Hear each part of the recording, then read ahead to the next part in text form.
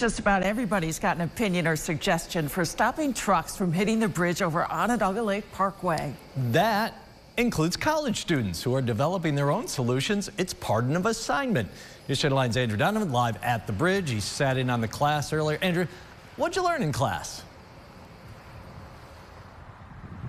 Well, Jeff, we're 4 days into the 5th month of the year, and already 6 trucks have hit this bridge. But who's counting?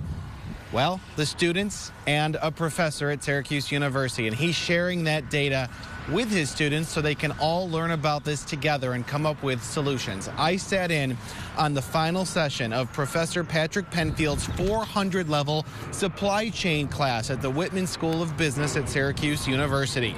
This is the 10th year this railroad bridge has been an area of study in this professor's class. Here's what he had to say along with one of his students.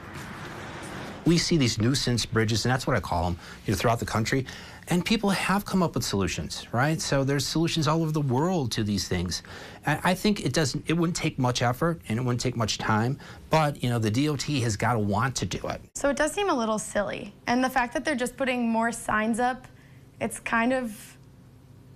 it doesn't make much sense because the signs haven't done anything. It's just a little bit of insanity, just fixing this problem with the same solution over and over again.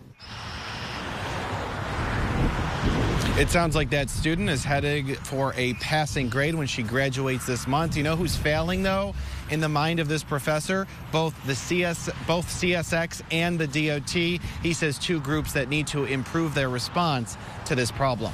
Live in the town of Salina, Andrew Donovan, News Channel 9.